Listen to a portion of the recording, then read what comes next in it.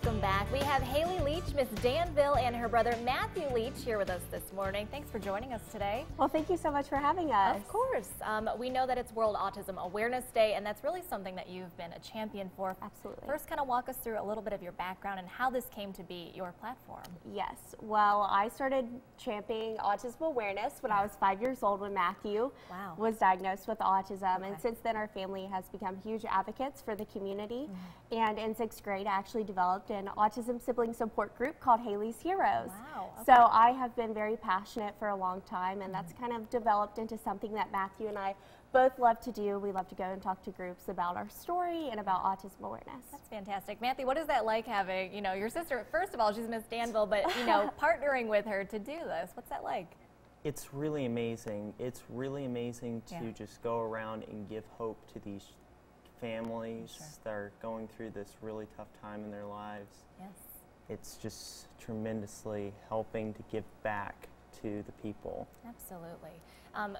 For you guys, Miss Kentucky, this is something that obviously, goes together. When you talk about platforms, what are your goals in the future looking at this and doing more? I'm sure you've got a long list of things you'd like to tackle. Well, the wonderful thing about the Miss America organization, which you mentioned, is that it does provide young women with the opportunity to promote a personal platform. Absolutely. And that has opened so many doors for me to reach a whole new audience of people with autism awareness.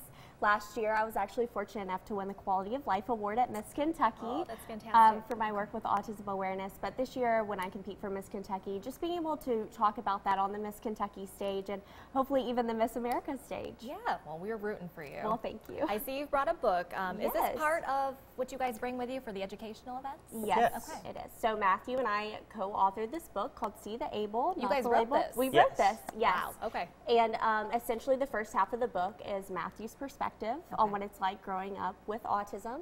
And then the second half is my perspective on what it's like growing up with a sibling with autism. We've donated these to schools in our own community, but we always bring this book and we love to show it around to everyone so they can read both perspectives. Absolutely. I think that's wonderful that you've combined the two.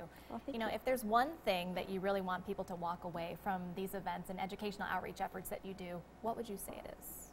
For both of you, maybe.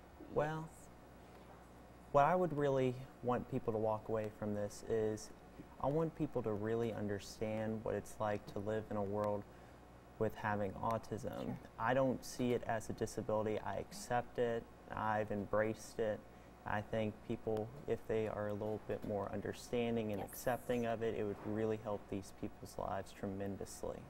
And just seconding that, just for people to have compassion. Yeah. We know that students with autism are bullied at statistically higher rates. And just for people to understand what autism is and to accept others with differences. Of course. We know there's, several ranges as far as the spectrum goes as well. So just kind of raising awareness.